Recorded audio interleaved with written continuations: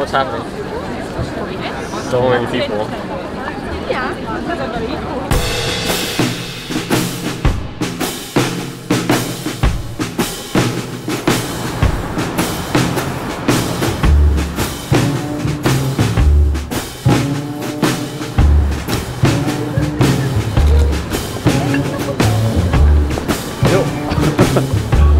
Nice to meet you.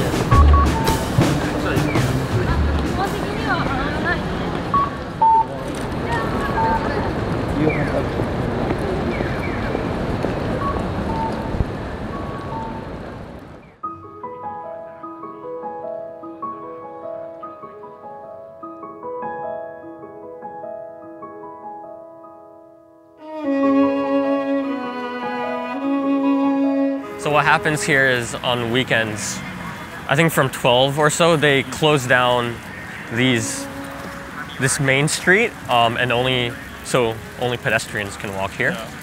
And it's kind of cool because this is, I would say, so this is actually kind of like Fifth Avenue of Japan.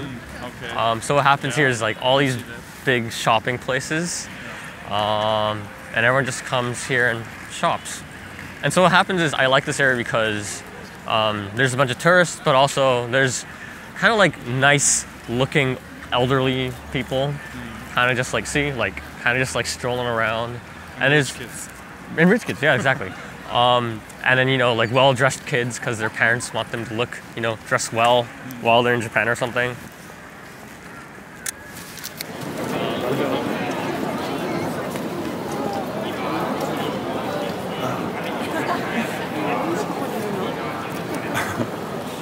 Why? Doesn't like to face me.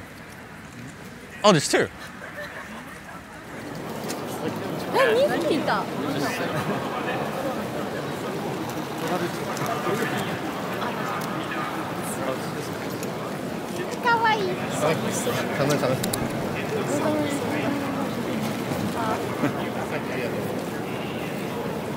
We would never know if it's actually his or not. Yeah. It's like, well. We came for the in the best time. Yeah, I think so. If they were just like sitting there, it would be boring. That's kind of boring. You're right. You're right. If you're taking the photo just because they are, so to say, handicapped, then I would say that's probably not a good thing. I don't know. I really like the emotions that they have and that they're having a nice time. Not because they're handicapped, but because they're different. Like I like things that are different, you know. See, like he's doing like a wheelie to take the photo, so that's pretty cool. It's Japan. Always have some kind of old person telling telling you how to live your life.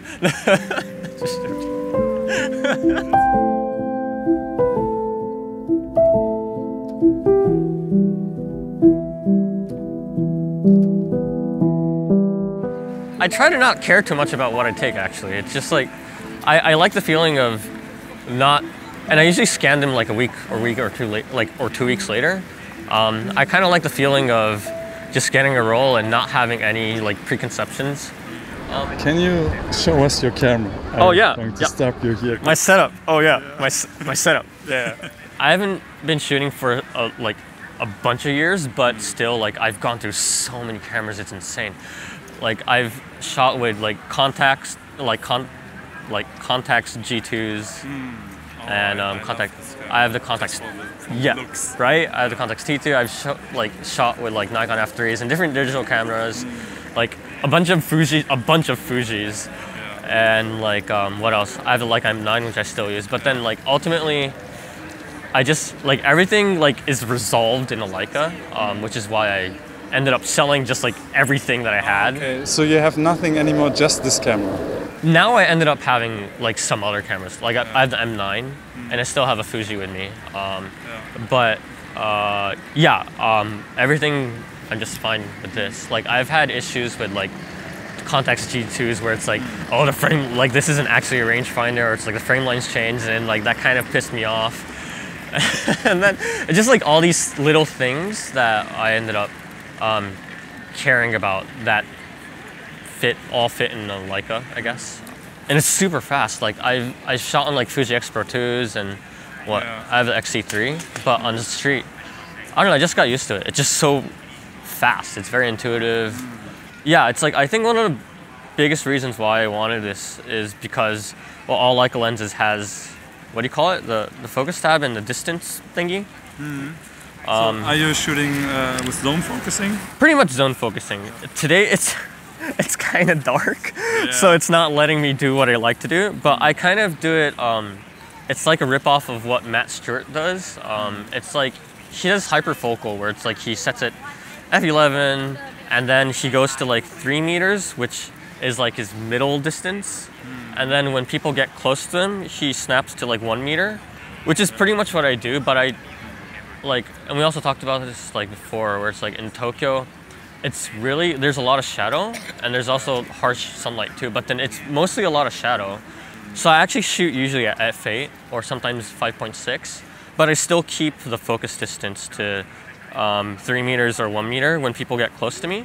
So it's kind of like zone, it's basically ended up being a zone focus thing rather than hyperfocal. So it's like rip off hyperfocal, which is what I do, yeah. And 35. Yep, 35, yeah. Also, yeah, just the Leica thing too, I ended up liking is how quiet the shutter is. I never knew this until I actually got one, but it's helped me so much. People really don't care about the shutter sound. Like the M9 is super loud. I've taken shots with the M9 and people got pissed off at me for it because they heard like the ring sound. Yeah, but I've never gotten anyone get close to me or like even talk to me when I've taken shots of them with the M6. Maybe it has no, maybe there's no relativity to that, but I feel like there is. Yeah, I personally wish that I had like a distance scale here. Right? Because it's so... If the Fuji had a distance scale, yo, that would be amazing. Yeah, that would be so nice. Right? Yeah. Yeah, let's talk about the thing you told me that you think that Japan is a bit overrated for street photography. Yeah, well, that might piss some people off, but I also think it's, if you're local, you kind of see that it's kind of true, right? Yeah, that's true, yeah. But why do you think it's overrated? There's just so many aspects to that where it's like, some things that you notice, for example, where it's people don't actually have too much emotion while like in public in Japan, which is. Do you see no couples kissing or hugging? No, never. Only in secrets. It's very secretive. Cause there's this thing about some like do's and don'ts in public. I think people really stick to that. So there's it's hard. Well, it's not. I wouldn't say very little, but it's hard to find those little emotional circumstances or little things that go on the streets. Doesn't really happen too much.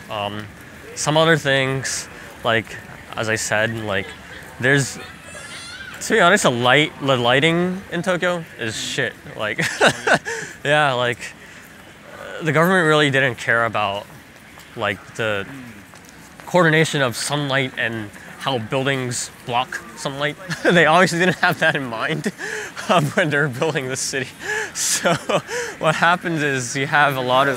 Rarely see light hitting the street. It's always like another building or... Yeah. It's either harsh shadow or really harsh sunlight. Yeah, in summer you have like harsh light from above you. Yeah. So like what happens is like this place is just like glowing. It's just like white. The whole place is just basically a sun, reflection of the sun. So there's not many interesting like patterns to light. So like layering, for example, is really hard. Sorry, the type of layering I'm talking about is kind of like the Alex Webb thing, where it's like you have different silhouettes and shadows as well. Exactly, and then like the foreground might have like a shadow or like a foreground shadow, and then the background might have some like spotlight kind of thing happening. That pretty much never happens here. Another thing is the colors are just chaotic. There's no. That's why probably most photographers here shoot black and white. Exactly, yeah. Too noisy. Yeah, and it's like if you can name like famous color street photographers in Japan, like please do. Like I don't know very many, and there's probably a reason to that. It just like black and white just makes so much sense in Tokyo. I think it just makes much more sense, which is why I'm kind of challenging myself to take more color, and that's kind of why I've resorted to colored film. Because it just the colors are better in general, and then the film itself is kind of like a color palette. So I think it kind of suits it if you do it well enough. I think, and I'm trying to get to that point. Yeah. Is this the end? It's pretty much the end. Yeah. Actually, might get an umbrella. It's raining a lot. Well, when did you start doing street photography? Yeah, good question. I actually started taking a bunch of portraits before, because I was into like fashion modeling, and then it's like there's a bunch of people around me, and then why not take photos of them, right? So you started because you have like good-looking people around you, and then started photography. Yeah. And then, but I got into just photography as an art form more, and I really liked film. Like I liked Jürgen Teller, and then he used film, and then I was like, okay, I might try it. And then I ended up, I don't know, I just wanted to take more photos, and I just ended up walking around more. And then I started studying. It's like, so how do I take photos while I'm just like strolling around? Which ended up being like a street photography thing, right? And then you start looking at like Henri Cartier-Bresson, and then all these like, and I loved Elliot Erwitt. And so you looked at the legends that everyone knows and first, and yeah, and then it's like, holy crap! Like I didn't know such a world existed. And then I have a very like sporty background, so I'm fine with just like walking around the whole day and kind of like sucking it up, I guess. And then, but also like, I really like design in general, and I didn't know that there's like concepts like composition and color composition.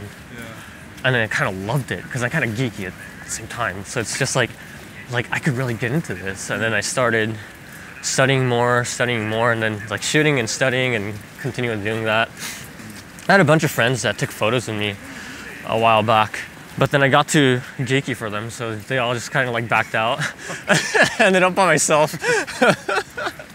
But yeah, I guess that's kind of like the story for everyone though. And who do you look up to now? Who are your favorite photographers? Yeah, I have a couple, and it honestly depends on how I feel. But I think consecutively, I've really liked Matt Stewart. I really like his work. I really like him and his style of shooting.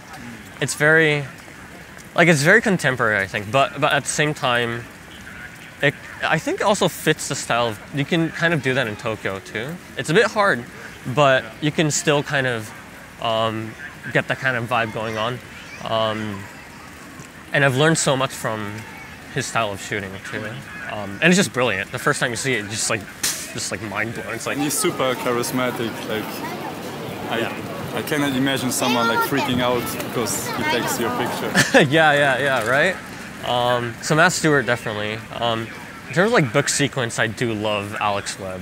His book. I absolutely love his work. Yeah, like The Suffering of Light is probably like the best book. But it's super expensive. Oh, crazy, man. Yeah. I got it as like a present to myself like a couple months ago. But I don't regret it though. It is an amazing book. Yeah, it's an amazing book. But no, like I love a bunch of photographers. Like in terms of like Instagram, as I said, I love like Aaron Berger. Sorry, I don't know how to pronounce his name. Yeah. Amazing photos. And classically, yeah, I love Elliot. I also love Gary Winogrand. His philosophies to photography are just amazing. So when I feel down, I listen to some of his very limited like words on YouTube of his like old footage. Yeah, it's really inspiring. Did you see his the TV show? He was like a guest on a TV show. The 30-minute interview with the TV. Yeah. Why don't we have this anymore? Like street photographers going on TV live. We need that more. The thing is, like, we need that kind of people on it too. They're spreading the word of photography more as an art form as compared to something that's just like a contemporary media form, you know? Like. Yeah, I feel like we more and more become like the underdogs or we're always in the gray zone. Like people hate us or love us. I don't know. Yeah, no, you're totally right about that. I think it's so important to, if you really pursue street photography, to also be aware of how you, how do I say, how you will be perceived, like perceived in the public. Like, for example, of course, don't be an asshole and stuff like that. Yeah. Like, I wonder how people see me though sometimes, because I'm not like 100% Japanese too at the same time. So I just wonder how, like, if sometimes I think people do think I'm a tourist. Sometimes I do get like a free pass. It's sometimes good, but sometimes like I don't. It at the same time kind of feels like cheating. Sometimes I don't like it, I guess, in that sense. But you have both options. You can approach people like in Japanese or respond in Japanese. Yeah, I can. At the same time, you can, you know, pretend like you're being a tourist. Definitely, yeah. And yeah, I do it also all the time. It's like thank you or sorry or thumbs up, and then all these choices. Yeah.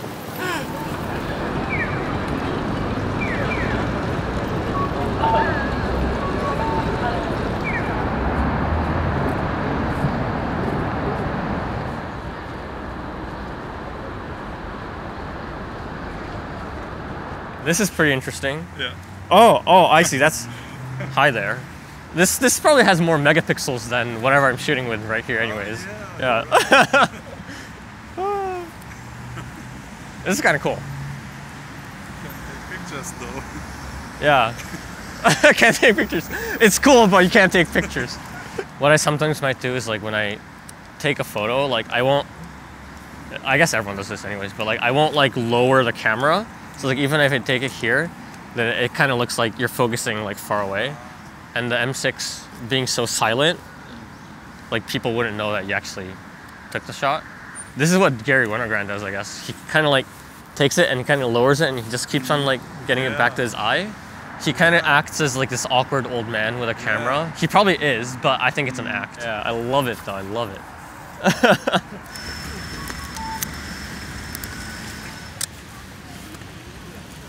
Those colors. Sometimes that kind of color stuff might spontaneously happen, I think, in Japan.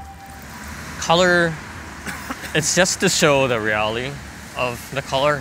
It's not for any sake, as in like, you're not, to be honest, I don't think you're getting much out of the color, but still like color is still a reality. And then like here we have so much yellow. Yeah, exactly. Like, you can still kind of do this kind of thing, right? Yeah. It's really chaotic, but that's the fun part though. Like out of this chaos, like sometimes you can find these patterns, which sometimes works, sometimes doesn't. Let me ask you, what do you look for on the street? What is what you are drawn to? Great question. I think, just like what we talked about right now, like sometimes I might look for these color patterns, but usually, to be honest, they don't work in Tokyo. So usually, I think there's a couple of things. Definitely good color is one of them. Just because like good color obviously stands out of all these chaotic, like weird noisy colors in Japan. But also I think, definitely emotion is one of them. As I think also emotion in the colors you see? I think more in the subject or the people that I'm taking. Like as we explained, like there's very little of that in Tokyo, but that's kind of why I guess I look for it. I kind of want to like hope that there is some on the streets, and sometimes I do find it, and then they're really just like really spontaneous, and they're really just like one moment. So it really takes a lot of technique, I think, too, just to get it right. Yeah, I noticed on your Instagram, like your photos are often like a wider scene of something, and I know exactly what you were drawn to, because it sticks out a bit, and I was like, it's probably this what interests you. Oh, thanks for mentioning that. At the same time, like I don't want to make it just that, which is probably why a lot of my photos are very crowded. I think there's a lot of things happening. But at the same time, I kind of like that. I like that it's not just one aspect of the photo that you can look at. I like photos that are kind of like complex and you can look at and never, like, you never get bored of it. Like, I think Joel Marowitz, for example, does that really well. And he's one of my heroes too, I guess. But that's one of like my goals as a photographer. Yeah, it's super interesting to see this work where he you know, took a few steps back to show everything. Yeah. And try to like include as much as he can. But it doesn't look so chaotic. It's like he placed some puppets, you know. Right? Yeah. No, as you said, it's kind of like there's obviously something that he's drawn to. Maybe me too. But at the same time, trying to get more and more out of the scene. But as hard as it is, like at the same time, like composing it well, and that still is a big part of it. And then maybe getting some color out of it, maybe. I don't know. I think there's just so many photographers now that like anyone can take a photo of like an interesting thing that's happening, but there's still, I think, a limited amount of people that can compose it well, and get different aspects in it. Oh, this is the first Christmas market in Tokyo that I saw. Me too. Yeah? Me too. Let's dive in.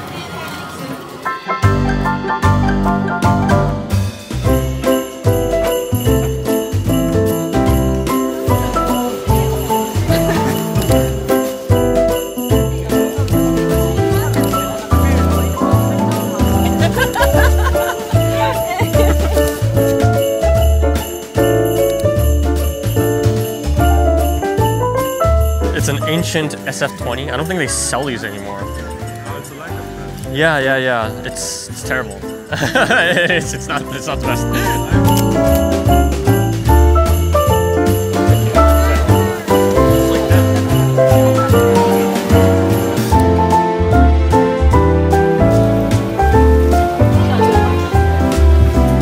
Oh shit! It looks like a portrait. It looks like Martin Parr took it. And then I think I was checking like what like film simulations people use and things like that. And then you had a bunch of videos on the X100. So I was like, hey, cool. And then I looked at you and it's like, huh, he actually kind of looks Japanese. And it's like, maybe I'm dreaming. Maybe I'm seeing things. Yeah, a lot of people only realized this after the Tatsuo Suzuki video. Oh, really? Yeah. Yeah, and then and then I saw you because I think Tatsuo-san mentioned you or something, and then I looked at your Instagram. It's like the exhibition video. Yeah. Oh yeah, shit. Yeah, you're right. And then I was like, hey, I was right. he's Japanese, speaking Japanese here, and it's like, hey, you're right. It's like, hey, I know this guy. He's the guy that. And I don't remember how I came across you. Probably on Instagram, but I don't know how. Maybe because you were connected to all the Boy Tokyo. I guess so. Yeah, maybe. Yeah. And probably because I saw you are like half Japanese, so I always need to connect to other halves.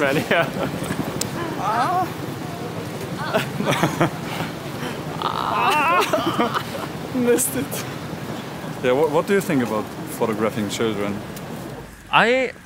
So actually my I have like an office job, and what I do is I do consulting for sustainability, which actually includes like sustainability, like environment and social issues, and I do that for companies. And so within that realm, actually, like children have specific rights to like media exposure, for example. And they have specific rights for that, which is different from adults actually. In that sense, not good. But however though, for photography, I have a different point of view, I think. What is it? Well, again, like for street photos, like the issue is like what's the subject they're taking. And I think, sorry, in Japan, the law is that if you're not, unless they can prove that you're taking a specific photo of someone to portray them in like a wrong fashion, I guess, then that starts to infringe their rights. But if not, then technically it's okay. Yeah, we have something similar in Germany. But in general, not only for children, but yeah, for everyone, right? Yeah, and I think in Japan, specifically the law is there's nothing specifically for children, if that's what I know. In terms of like, again, in terms of like international human rights and children's rights, maybe it's not a good thing, but you don't have their name attached to the photo as well, in that sense.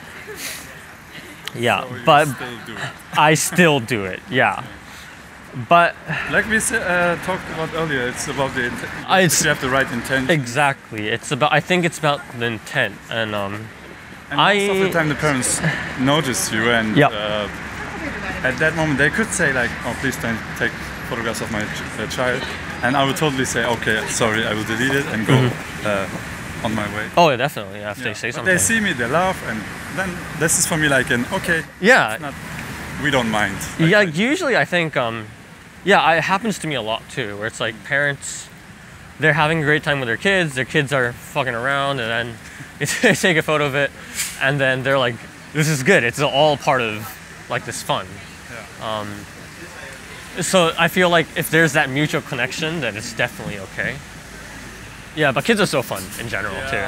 Yeah, because the adults are too reserved, too like careful about like how they express themselves, and too many people care too much like how other people think about you.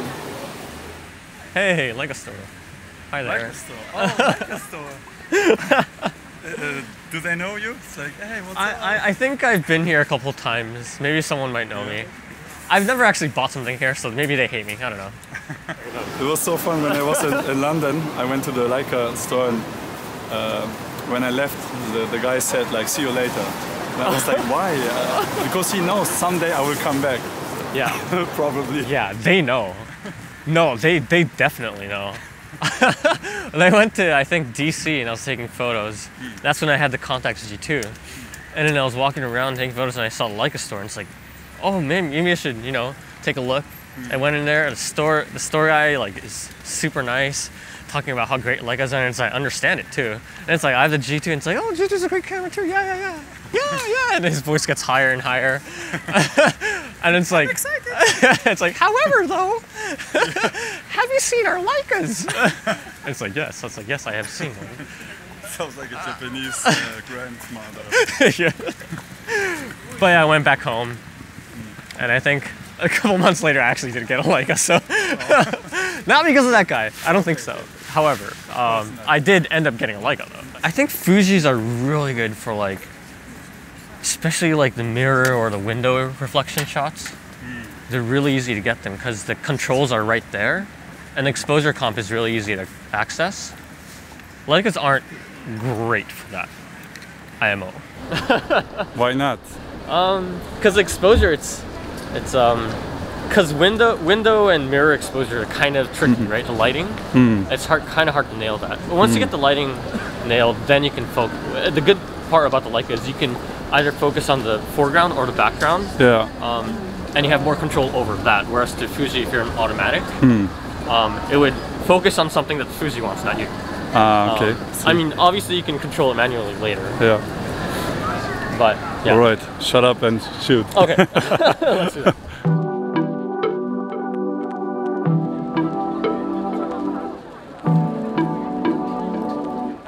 Oh, what's happening? So many people.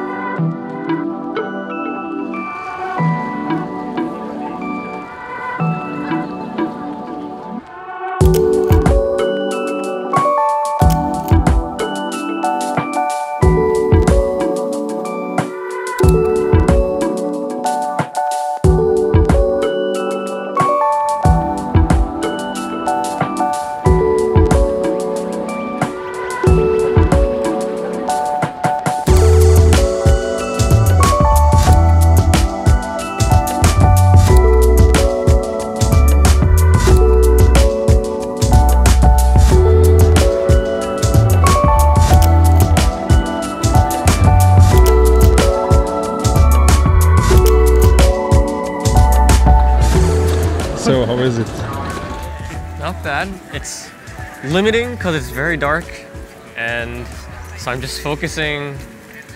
It's really hard to like f4 and focusing at like 2.5 meters. So that's why I go like that. It's to adjust the focus. And I kind of sometimes do the Winogrand thing where it's just like I tilt it. Because sometimes it's just too boring.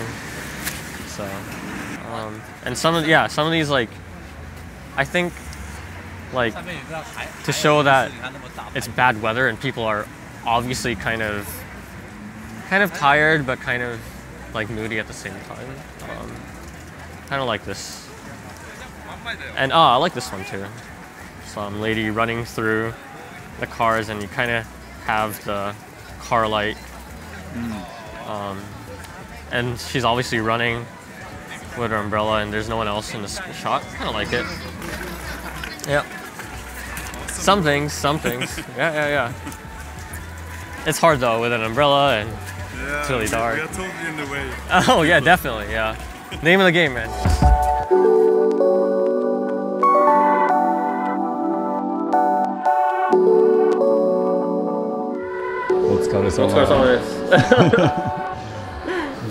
So as a model, you get to shoot a lot with other models. And are they all your friends? Yeah, mostly my friends.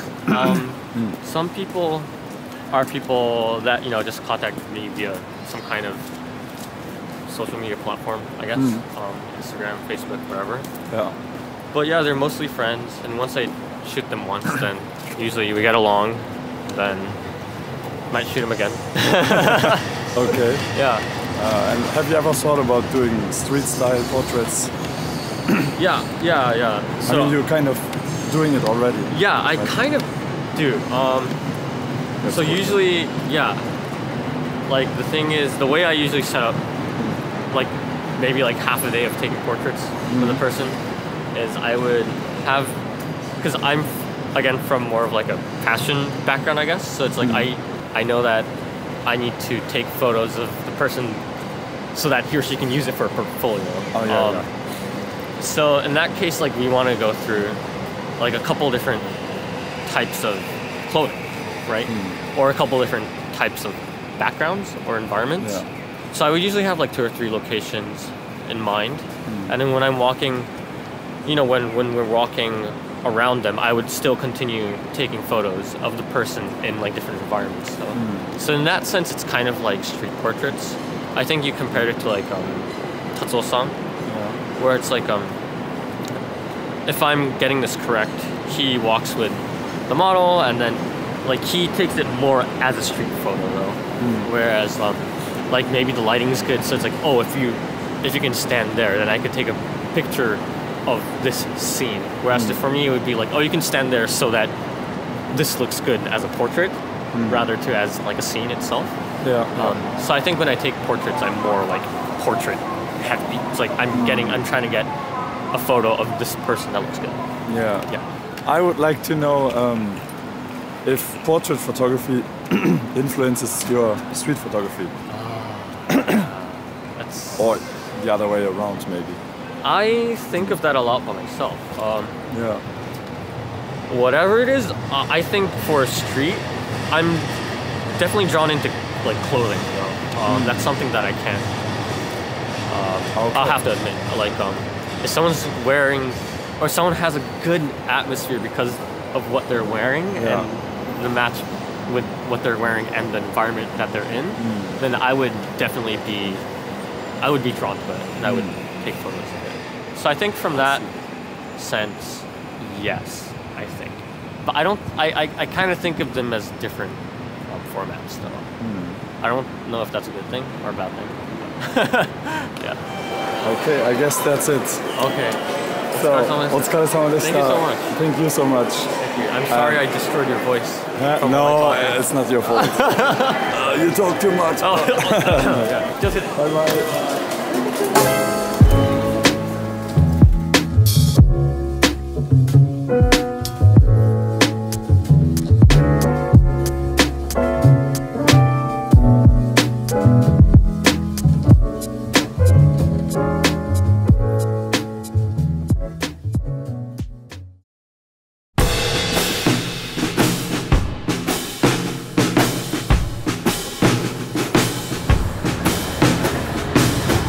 Some people say, oh, I have no time at all because, you know, I work hard, then I have family. But if you're going to work, you're taking a bus or going out to have lunch, there's always like photo possibilities.